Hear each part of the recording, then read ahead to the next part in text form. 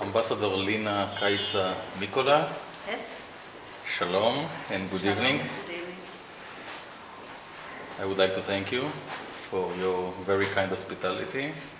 You have spoiled us tonight at your residence with an evening at the opera.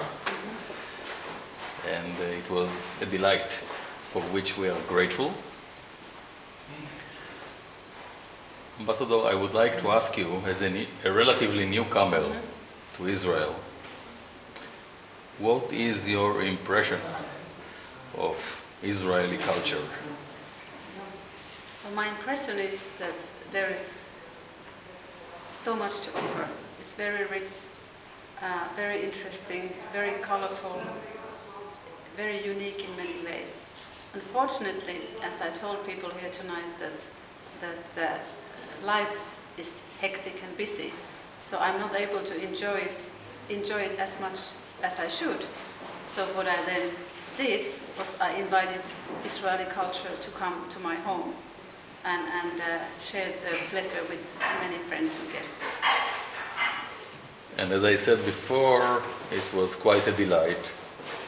And I'm sure that during your posting here, you will find, hopefully, the time also to go out and sample all the wonderful things that Israeli culture can offer. Ambassador, you are the first ambassador to be interviewed by CultureBuzz. And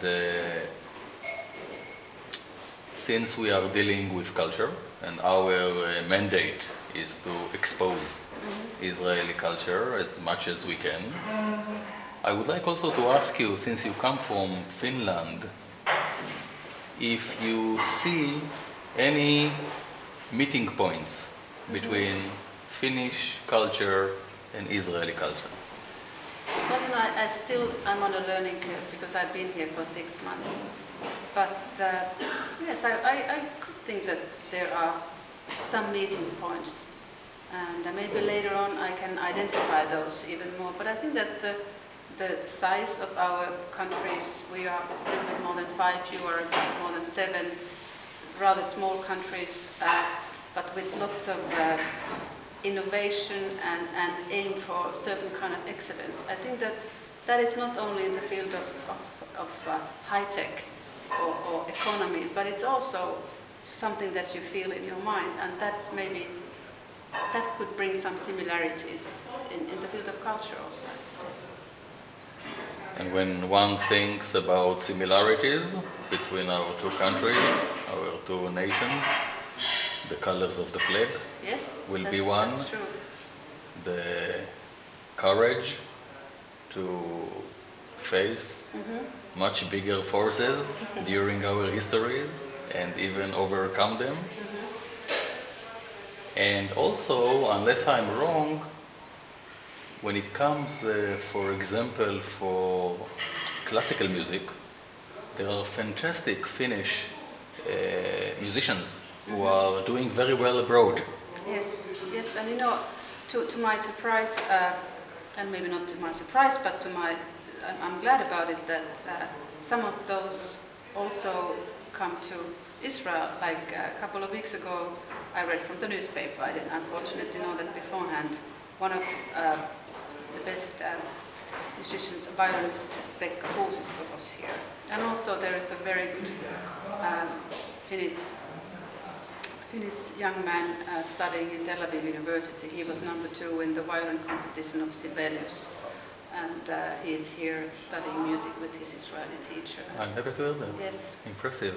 And if I'm not wrong, this week the Israeli opera is bringing Janacek's Janufa, and if I'm not wrong, one of the singers is a Finnish.